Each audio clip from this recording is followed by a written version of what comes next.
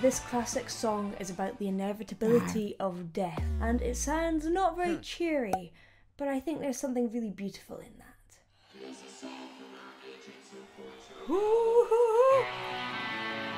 I wasn't expecting that.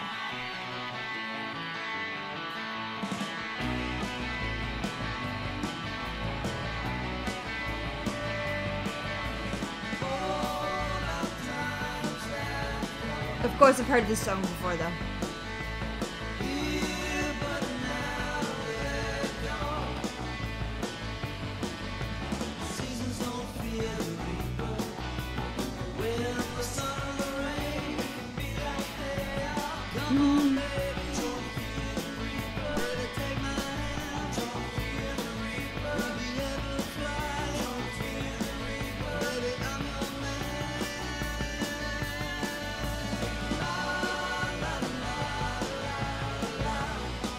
You know, I love the harmonies in this. They're really full and really bright, but you have him kind of telling the story. You know, he was really thinking about what would happen if he died early, how he would deal with that. And I think that's a beautiful thought in a weird way, in that it means that if you think about, if I died in a year, how would I live my life? It means you truly live, and it's the way that I try to live, by thinking that I might die.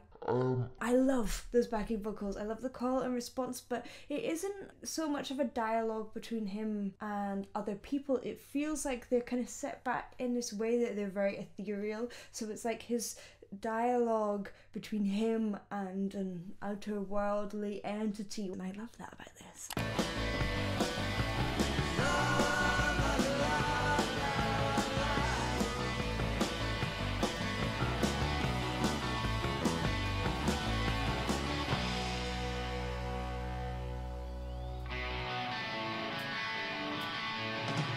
So catchy, that guitar riff.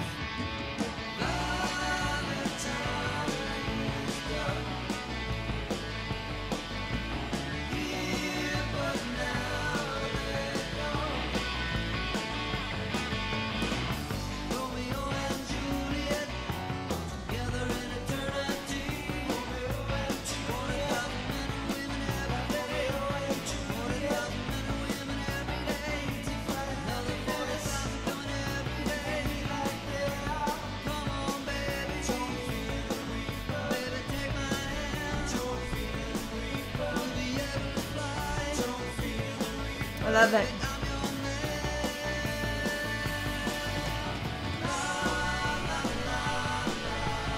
And this, to me, this la la la is just like kind of the skipping through life. La la la la la. That's the enjoyment of life to me in this moment. What's really interesting about his voice, classic. Like every great singer, they do something that's a little bit different than what is taught in the singing world, and he's got a little bit of nasality, which makes his voice really, really distinct and cut through the mix. Let's go back to 1 minute 51. Yeah.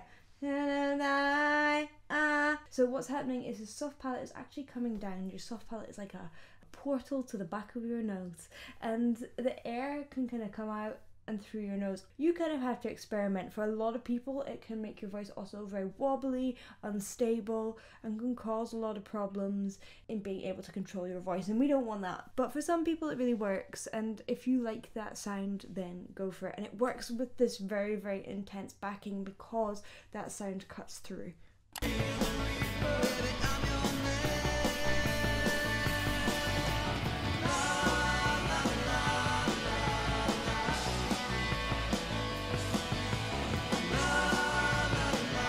It's such a clear, smooth tone.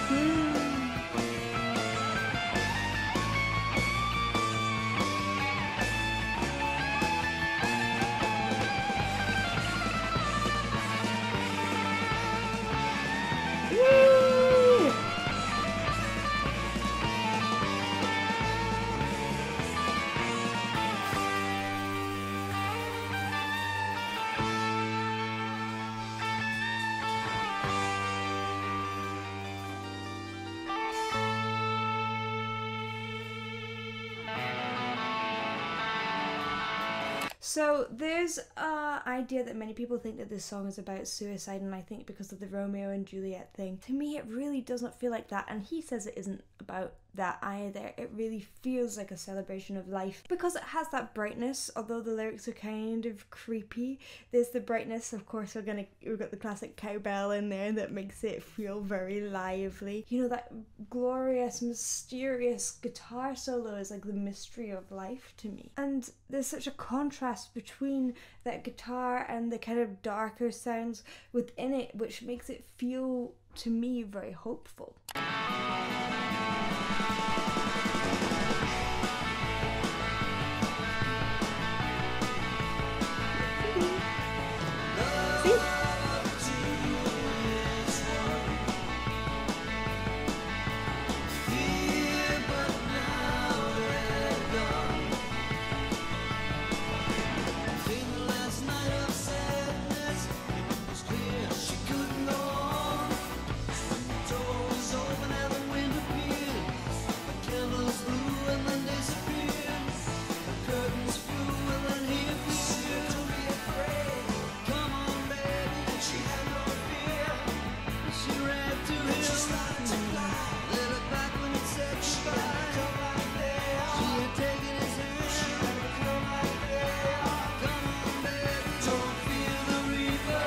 Those babies are interesting because he's got very good vocal technique. His voice is very, very smooth. Apart from the interesting thing that we talked about, but baby, it's a diphthong. It's almost two vowels, baby, but he's making it baby, and that is much easier to sing. So sometimes we can morph those vowels into something a little bit different, and we don't even think about it when we're listening as an audience, but it isn't actually how we would say it, and it makes it way, way easier. There's loads and loads of examples of this in singing, and this is one of them. He is also a man that has really looked after his voice. He doesn't drink, he doesn't do drugs, he doesn't smoke, he tries to avoid dairy products, spicy foods before singing, he does his warm-ups.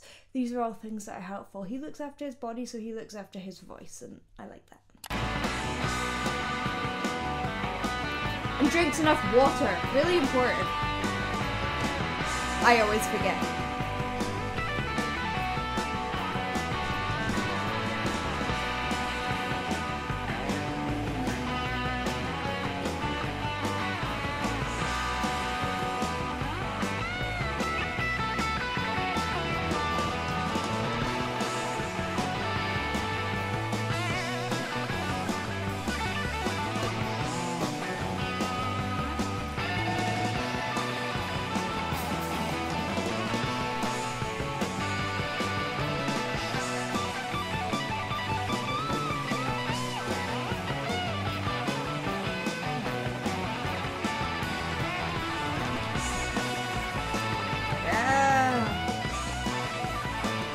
I love his shiny top as well.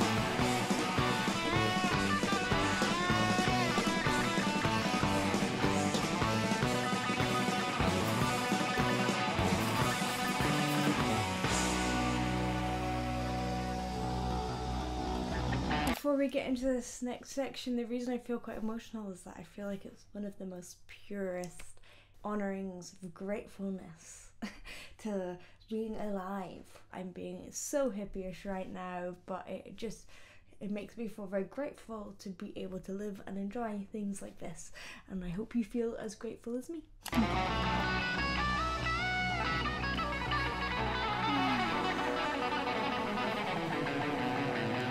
And be like, wow. Skill.